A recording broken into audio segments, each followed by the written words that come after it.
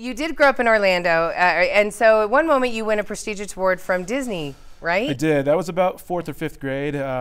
Yeah, so that was probably the first time in my life that I realized, you know, good grades and working hard can really take you to places, and that was a pretty prestigious award for that time in my life. Yeah. And so yeah, I think that was probably the earliest time where I really considered becoming a doctor. I didn't know what I was going to be in medicine, right? But at least going into medical going something. into medical school.